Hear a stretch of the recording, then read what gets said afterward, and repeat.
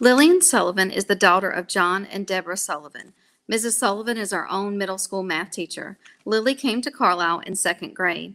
She has a sister, Abigail, in fifth grade.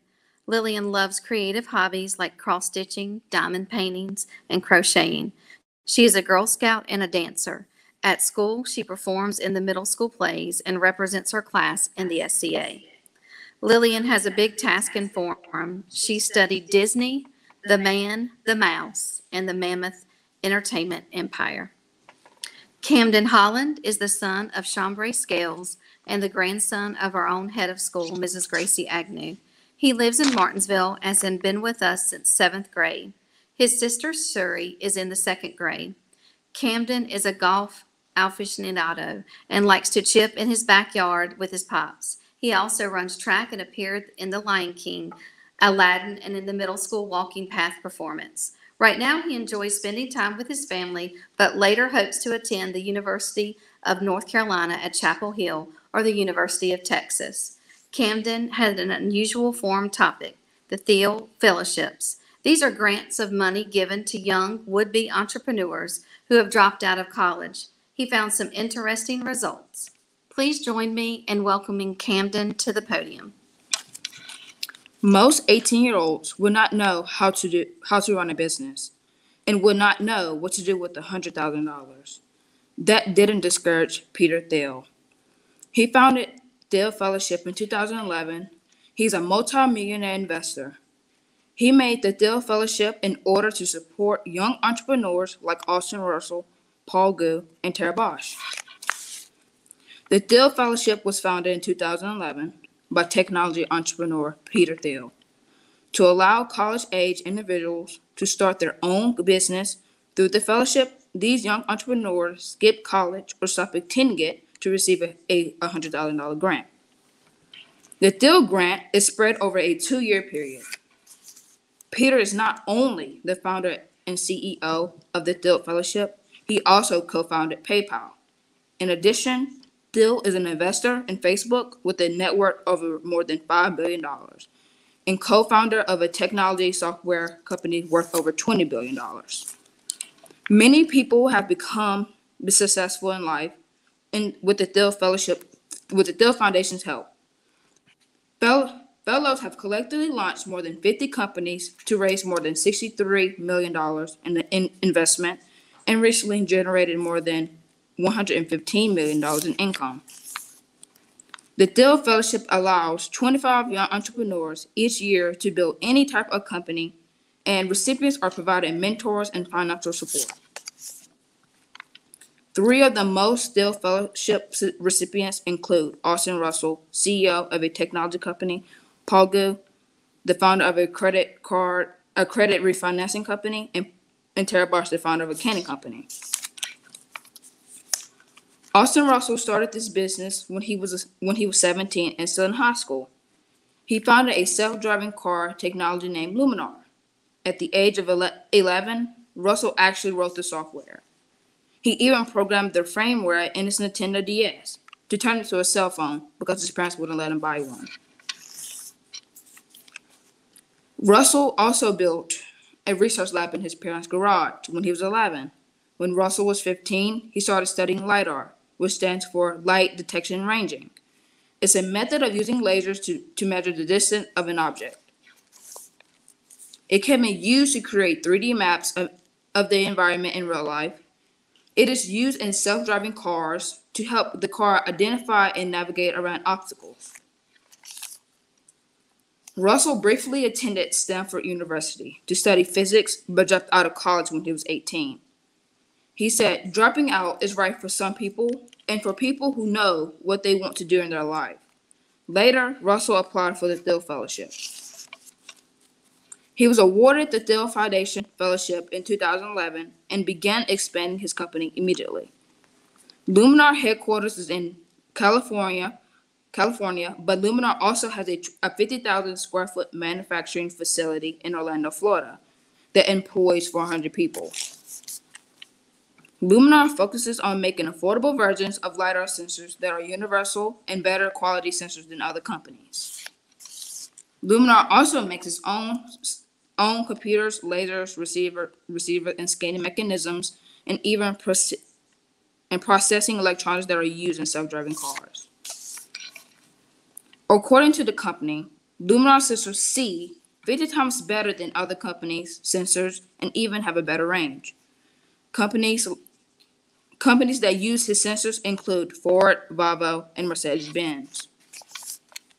In December 2020, Luminar was made public on the stock exchange and is currently trading around $30 per share.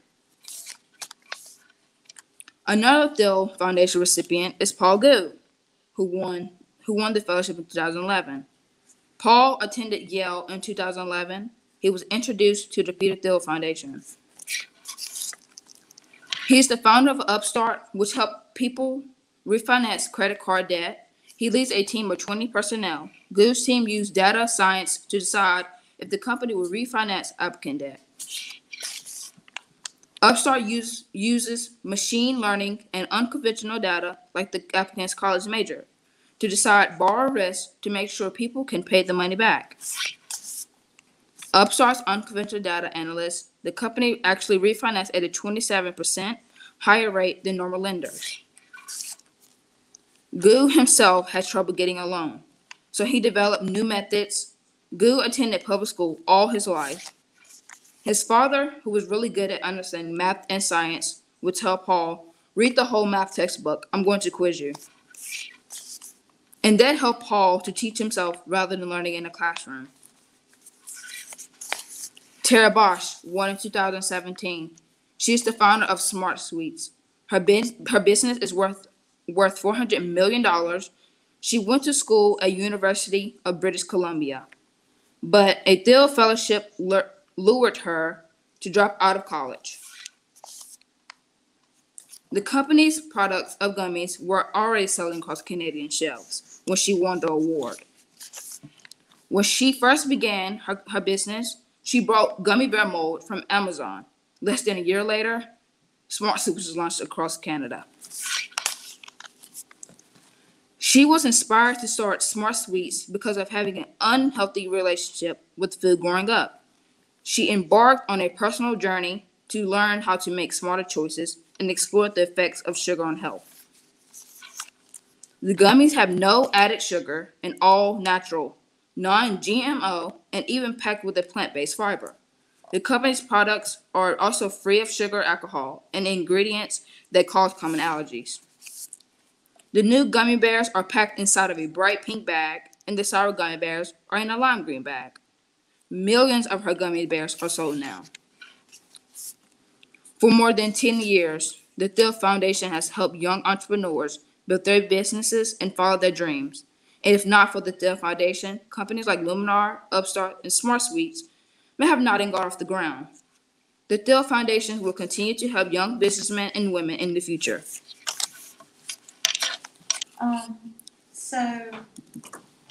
How competitive is it to receive one of those scholarships? And what are some of the requirements that they have to be even considered for one? Well, I would say some of the requirements are you have to be 22 years of age and under. And personally, I would say the only thing you got to do is just apply, and then might be some luck of getting in, because they're picking 25 young people that want to be and enter the Thiel Foundation. Okay. Do they ever have to present a business plan or anything? I would say they have to have like a great mindset before they even. I mean, I would have a great mindset before I even started applying to have my business like already set up. If you got the scholarship, well, first of all, could you tell me what would you do with the money? And also, you mentioned that a lot of the recipients, not all of them, but some of them dropped out of college because they already had one. So would you, by this point, do you think would you still go to college and study, or no? Yes, I will definitely go to college and study. I do not plan on dropping out anytime soon. And what would you do with the money? I will at least try my best to start a Harvest Foundation to help those people that's in need. Thank you.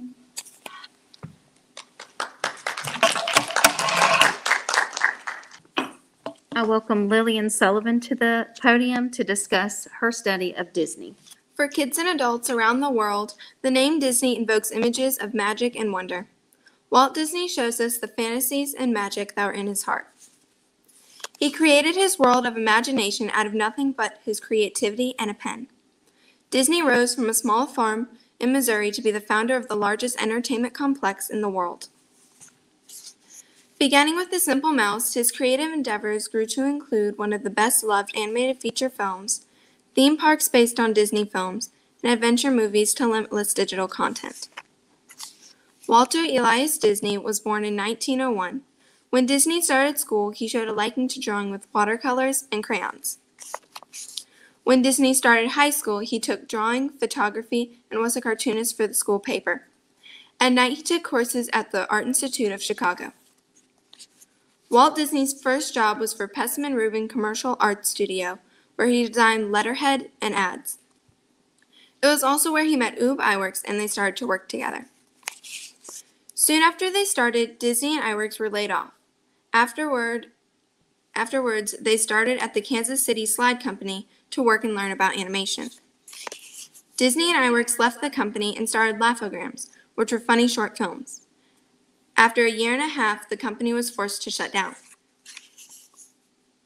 Disney and his brother Roy started Disney Brothers Cartoon Studio in 1923 and created Oswald. Oswald the Lucky Rabbit was a cartoon rabbit and debuted in Trolley Troubles in 1927. Overall, Walt Disney completed 26 Oswald shorts. After Walt Disney lost the rights to Oswald, he came up with the idea of Mickey Mouse. Even though he was still in contract with Universal and Oswald, Disney started to create Mickey. Between the late 1920s and 1932, Disney produced several Mickey Mouse silent films. Mickey starred in one of the first cartoons with sound called Steamboat Willie. In that cartoon, Mickey is a sailor on a steamboat, and on the boat, Mickey plays music with Minnie and uses wash tubs and the animals as instruments. Mickey's girlfriend, Minnie, was introduced and would be in future Mickey cartoons. Mickey was later joined by his group of friends Donald Duck, Goofy, and Pluto. In 1932, Walt Disney even got a special award from the Academy of Motion Picture Art and Sciences for making Mickey. Over time, all of Mickey's mischievous personalities transferred over to Donald Duck. Before 1937, cartoons were around 6 minutes long, acting as fillers between feature movies. Walt Disney showed everyone that making a full-length cartoon was possible and that people would watch it. Snow White and the Seven Dwarfs was Walt Disney's first full-length film. Snow White is about an evil queen that poisons Snow White, and then Snow White's true love comes and saves her. Everyone, including his wife Lillian, thought that a long cartoon would be a disaster. Disney continued with his plan and produced it in Technicolor. The film premiered in 1937 and everyone loved it. Disney won an Academy Award for the song Someday My Prince Will Come, along with other songs from the movie that were nominated for an Oscar. The film has been re-released many times. Disney continued to make full-length movies with the same general formula as Snow White. Those movies included Cinderella, Alice in Wonderland, and Peter Pan. In all three movies, a beautiful young girl that started out in humble circumstances experiences a life-changing adventure. These plots were very popular at the time and still are today. The Walt Disney Company created another entertainment masterpiece with the Disney theme parks. The idea for the Disney parks started when Walt was upset that he did not have a place to go to spend time with his family. So he bought the space to make Disneyland. Disney oversaw every detail of the planning. He tried to make his parks the best it could be for families. The park allowed children and adults to experience the magic and step into the movies. Walt Disney died of lung cancer at age 65, right before Disney World opened. During his lifetime, he won 22 Academy Awards.